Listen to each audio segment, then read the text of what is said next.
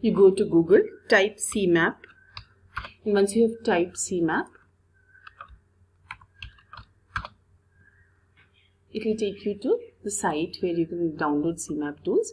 Just download, and then if you see this skull kind of it, just click on downloads. So you go down and then you'll see this is NISHA2K05. I'll just type my email ID.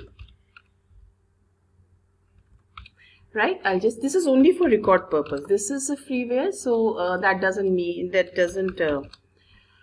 have any other thing.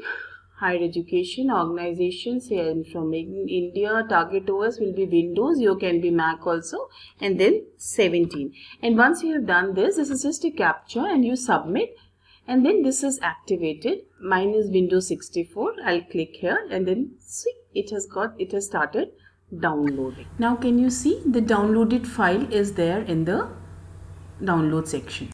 Now install the downloaded file and this icon will appear. Once you've clicked on the icon, it will open and the file will open, and then a blank page will open on which we'll make a concept map.